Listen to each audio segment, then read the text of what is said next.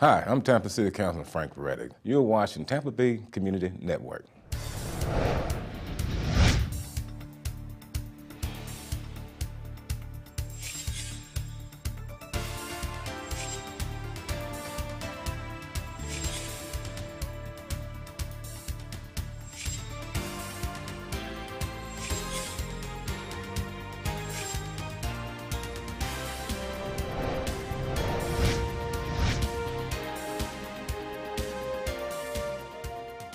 Hi, I'm Bill Hodges, and this is Spotlight on Government. And we have a really, really great guy with us today from the Tampa City Council, Frank Reddick. Thank you. Councilman Reddick, how great to have you on the show. It's my pleasure to be here.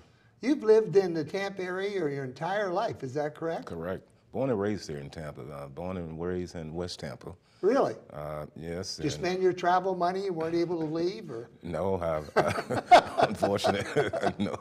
Just able to live in a nice environment growing up in West Tampa. You had a lot of friends there, lifelong friends, I assume. Oh, yes. I still see some of them today. And it's good to be able to discuss some of the things we did in the past. And we didn't have much. And raised by my grandmother, and so had to deal with what we had. And a lot of them felt the same way. You know, I remember a time, I grew up in Canada originally. Mm-hmm. And we didn't have much, but we always had enough. Correct. It was strange. Right. That's the case with us. We didn't have much, but what we did have, we was able to eat and have food on the table. And always put a little more water in the soup, and it was enough for one more person. Correct, yes. Pass the plate around and make sure you eat your share of beans. You went on to college from here, and where did you go off to college? I went to a small private school in Augusta, Georgia by the name of Payne College. Payne? Payne, yes. Okay. It's one of the Negro college. Oh, really? Right. One of the land-grant colleges? Correct. I used to live next to Wilberforce. Oh, okay. And that was a fabulous place to go up and visit also. That was a great experience. It was my first time away from home, and so I was enjoying it. But you kind of took the neighborhood with you. Yes. Yes. When we first moved, I speak lightly of that because when we first moved from Canada, my mother and father in Canada, we'd always had people of color on our street. Mm-hmm. And they were just the same as everybody else. Mm-hmm. And then when we moved to the United States, my folks didn't know any better and bought the best house they could afford, and it happened to be in an all-black neighborhood. Oh, I was the only white kid for 16 blocks. I'm pretty sure they got a good rate on the house. Yeah, they got a good buy on the house, and I had a wonderful education there and many friends along the way. Yeah, that's great. Then you graduated from college and you became a what, teacher? Well, I came back to Florida and I ended up teaching at middle schools. And I spent 5 years doing that. And then, I wanted to expand my base and learn more. And so I left from doing teaching after 5 years. I'm really asking these questions because a lot of the young people watching the show wonder how someone got to where you are today. Mm-hmm. And I like to show the building blocks when you moved from this over to this and over to this, and why you did that. Right. After teaching, and I see a lot of my students today, and they remind me the days that I taught school. They also remind me I've gotten older too. But so have we all. Right. But it's from teaching, and I had the opportunity to move into the Department of Correction.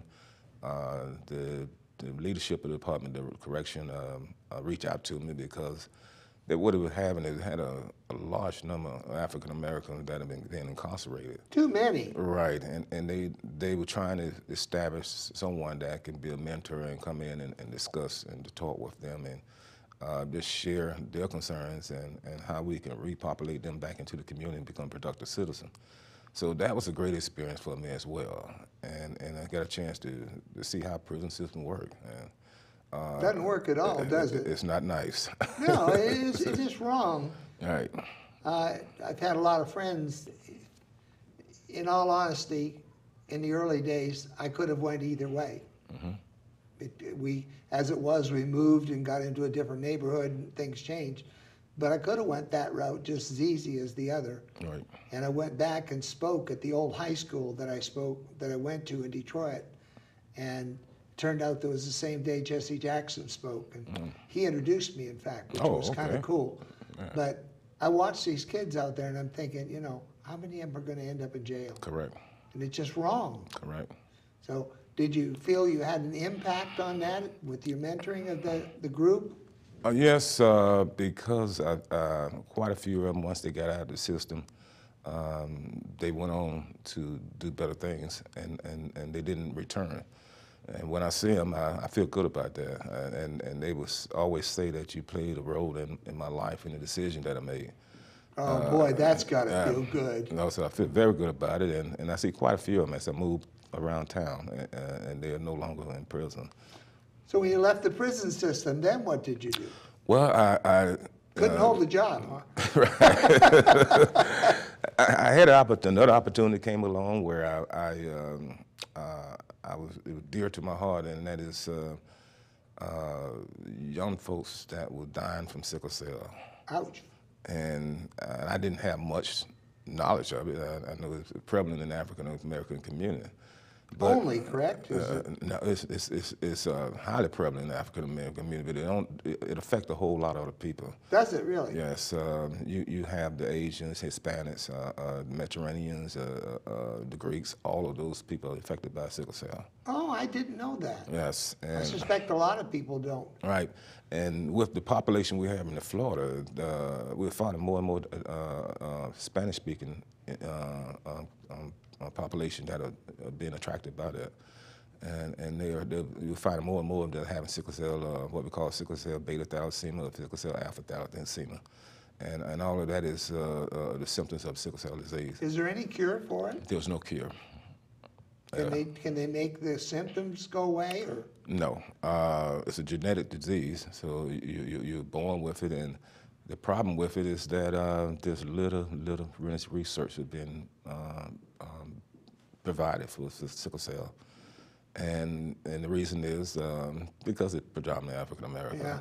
And then, and to be honest with you, Yeah, no, you know, anybody with any brains could see that might well be the case. right? So it's just only medication and that can try to relieve some of the pain, and blood transfusion that they can take to recycle the blood. But outside of that, there's very much little that can be done. Ouch.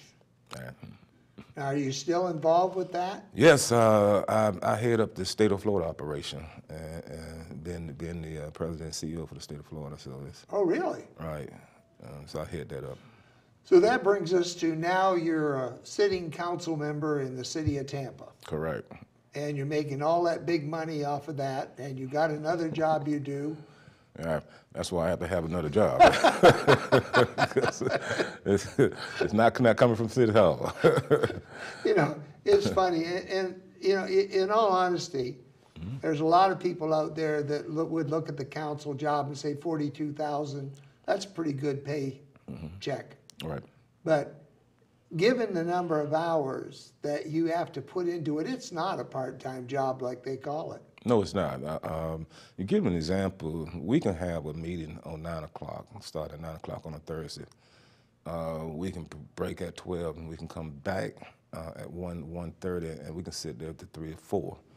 Then we also have evening meetings, and evening meetings could go on to 11, 12, 1 o'clock. It depends on what this agenda is like. So you're there almost all day.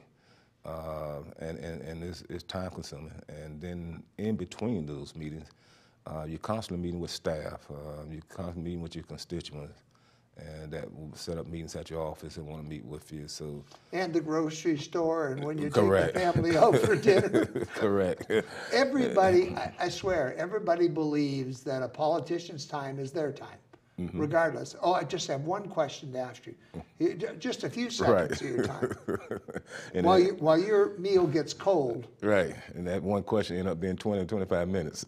So that happens all the time, and you know, and I'm a people person. I don't have no problem, you know, chatting and communicating, but sometimes you would like to have your little privacy, your space. I think it's only fair to walk, if you're going to ask a question, you say, is this a good time or should I make an appointment? Right. You know, a little bit of courtesy wouldn't hurt at all. We ask a lot of the people that are in elective office. We really do. We expect them to show up for christenings and Correct. especially if you're running for office. You've got to go through all these different things, the bar mitzvahs, christenings, whatever. You're expected to be there. You're absolutely right, and I just filed for re-election, so I'm starting to get the calls. So, If you want our vote, you will show up. that's right. Every event in your district, you start getting the calls, and they just don't know it wear you out. I know I have the golf cart parade in Sun City Center, and I'm responsible for asking the political leaders to come and ride in it. And that's a Saturday morning. All right. Well, you could bring your family. That's all right.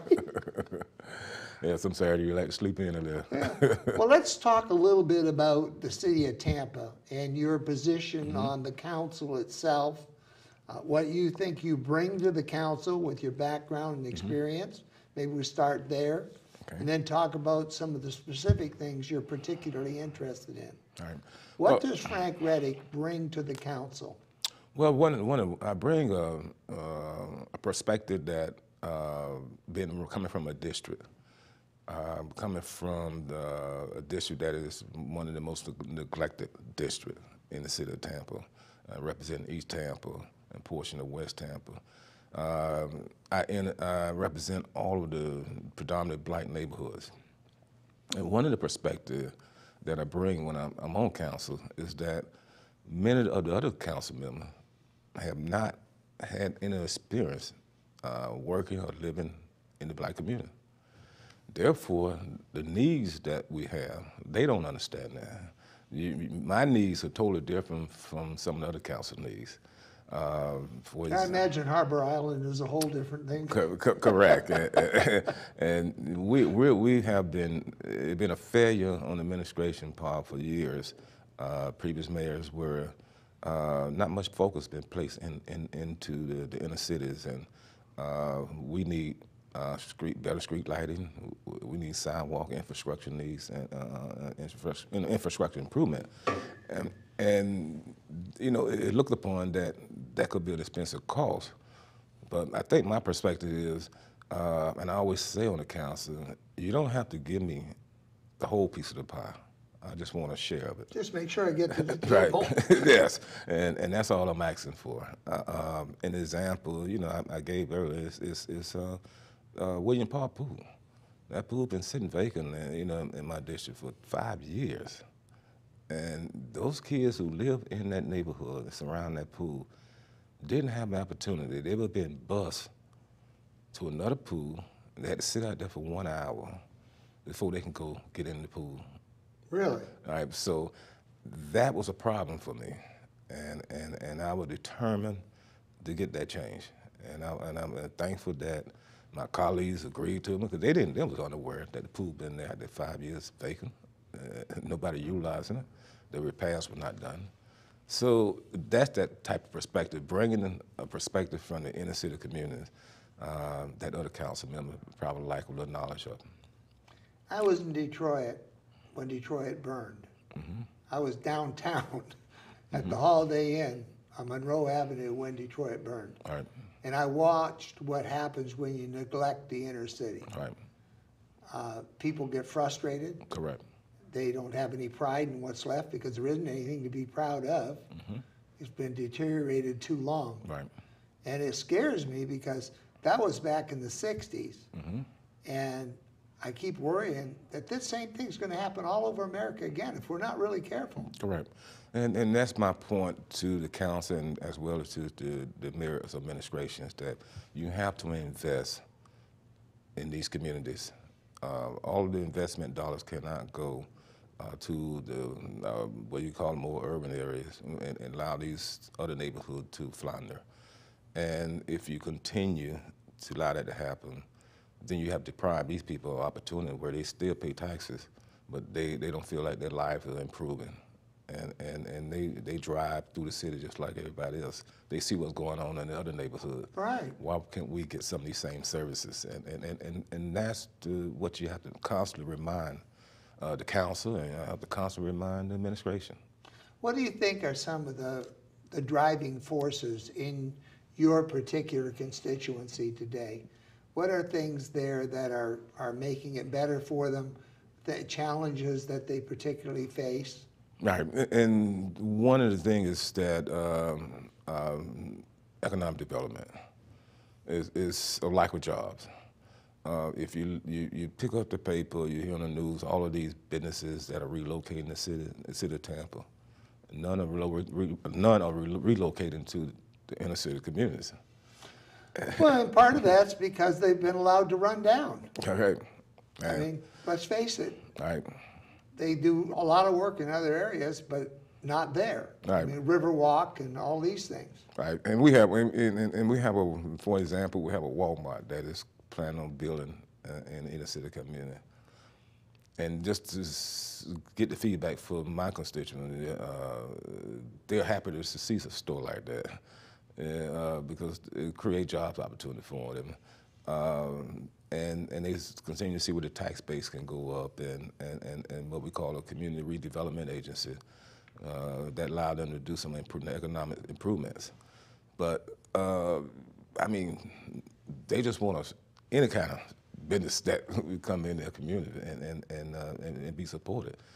Well, not only that, it appears to me, if you go out into a lot of the poorer areas where the opportunities aren't, you're going to find the more expensive groceries, the more expensive gasoline. Right. It amazes me. I drive down one street and the gasoline is this price. Right. I go through a poorer neighborhood and the gasoline's more expensive. Correct. And because they can't afford to go somewhere else to get it. correct. And they receive less service than what you see in some of these other neighborhoods. So we're trying to change all of that perspective, and I'm trying to bring those attention to the people in power to let them know these communities got a bright future, but you got to invest in them. We like to see our potholes get filled, and repaved, and we don't want to just see you come and drop some lime on top of it, and the next time it rains, it's back open again. Exactly. So we want to see paved roads and not just patches. And not patches, right? And that's what we're getting now, patches. Are you getting the response you'd like to get? The mayor has reached out with a housing initiative that in Sulphur Springs. Because one of the other problems we have is a whole lot of abandoned homes in the city communities. See, and that's bad. Right. And a house that's empty it's just sitting there as a fire hazard. Right. So the mayor did put an initiative together to remove a lot of abandoned homes that were in Sulphur Springs. And now he's working with developers and the banks to build these single-family affordable homes in that area. But if you move from that area and you move in other areas in the city community, you still see the same thing. So hopefully this is a start. So I'm just hoping that because you move in Grant Park, for example, you can move to Highland Pine. All these are part of my district and black communities, but there's still drug problems. There's still abandoned homes and still boarded up homes. So we're trying to make sure that the administration attention is drawn to these areas as well. I like the idea of single homes. Correct. I really do.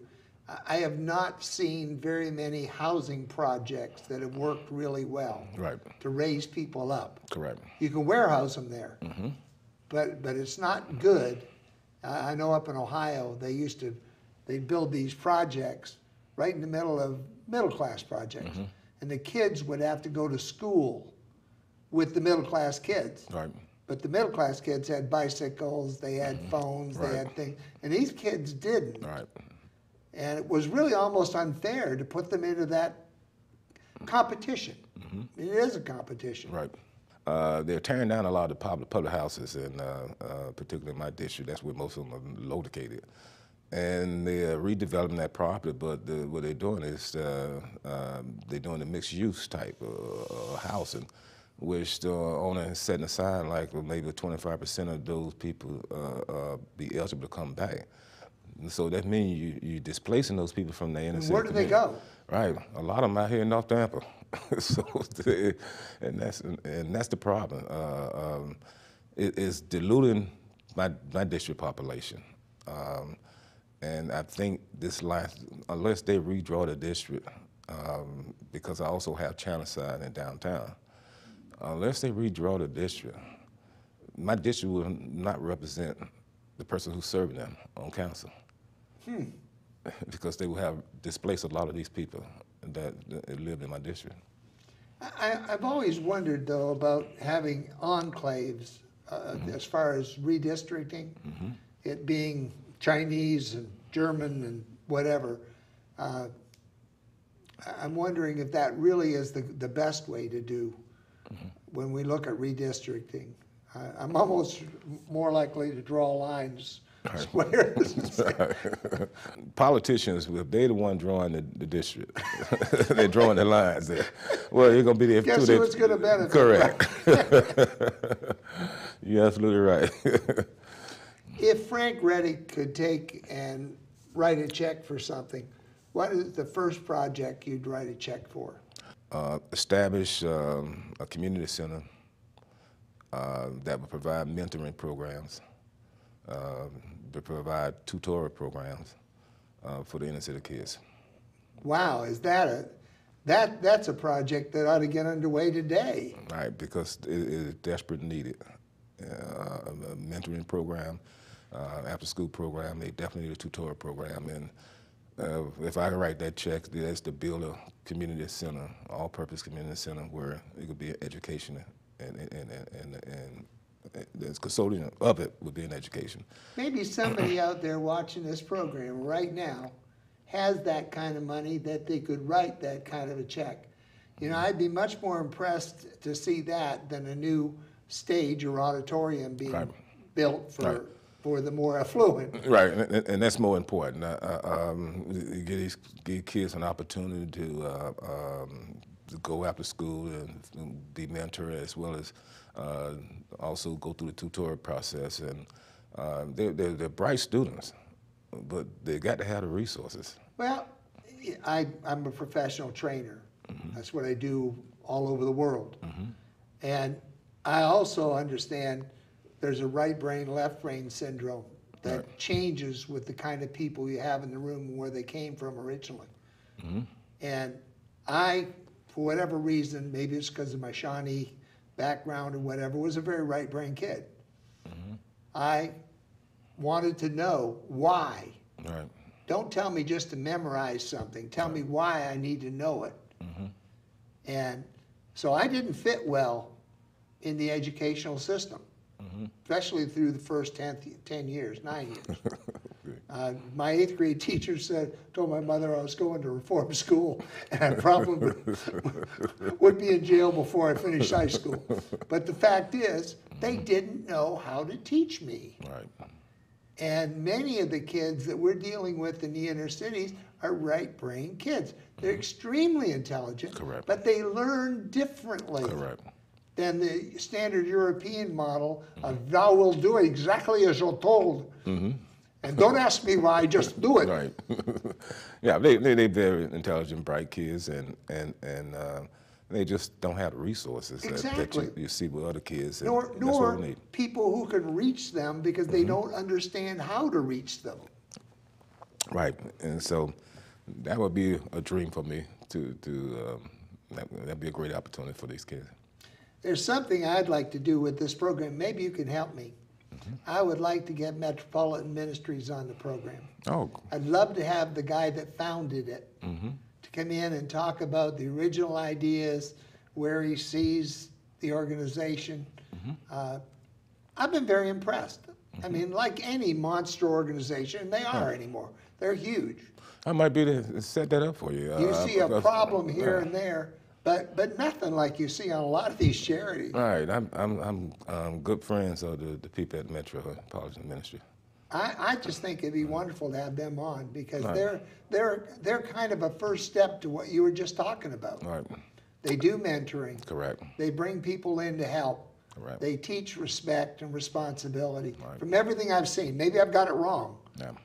but from what I understand, what you're talking about, having a community hall, they're kind of doing Right. without having the community hall. Correct, and they're doing a wonderful job over there. I was there when they dedicated education building that they building on their property for the future, and I'd be more than happy to reach out to them because, like I say, I'm very good friends of the administration over there. I would expect you knew a lot of them. That was kind of why I twist your arm a little on the air. Yes, I do know. But I think it would be interesting to have. I'd love to have the guy that founded it. Okay. Because I understand he's quite an individual. He is. And talk about the various things that they started with and how they started and just general background. No hard questions, nothing. We don't do that here. I'm not here to make news or to cause controversy, but I'd love for people just to see what there is and what we're doing. Because honestly, we spend a lot of money, but I don't think we're doing it right. Right. You're absolutely right.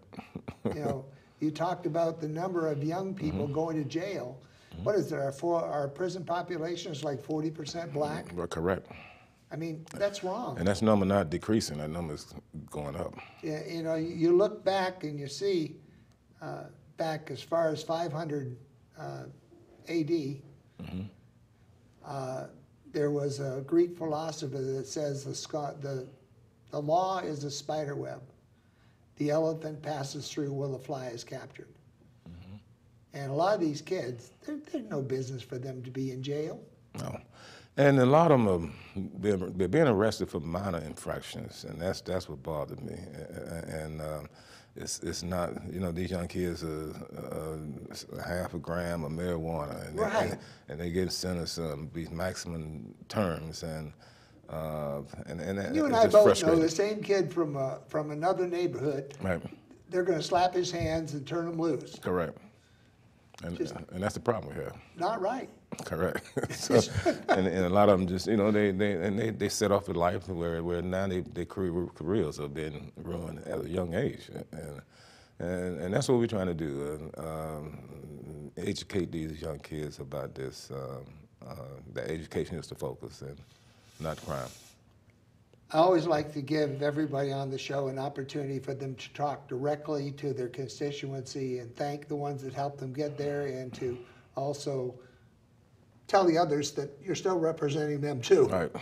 So if you'd like to take just a second and talk to the constituency. Well, thank you. For the past 3.5 years serving on the city council, I have done my best, and I believe, to reach out to all of my constituents. I have worked diligently to bring the needs and concerns of District 5 to the community as well as to the administration. Now that I'm filing for re-election, I need your support. You have been patient with me. You have worked with me closely. And we did accomplish a few things in the 3.5 years. And I just hope that as I move forward in this next re-election, that you continue to trust me and trust my leadership as a representative of District 5. Well, keep working. The hardest thing that you can do is just keep pushing away. Funding is going to get better because I think housing rates are going up, so tax base should get better. Correct. So overall, things it should help hopefully out in the future will be a little easier than it has been in the past. I hope so. At least you're not faced with declining property value. Right. So we hope so. Councilman Reddick, thank you for being on the program. Thank you. I appreciate you being here very much. Ladies and gentlemen, this is Spotlight on Government. Councilman Frank Reddick is here with us today. You're unique, you're special, and you're great. Tell yourself so often because you are, We'll see you on the next Spotlight on Government. And again, Councilman Reddick, thanks for being with us. Thank you for this opportunity.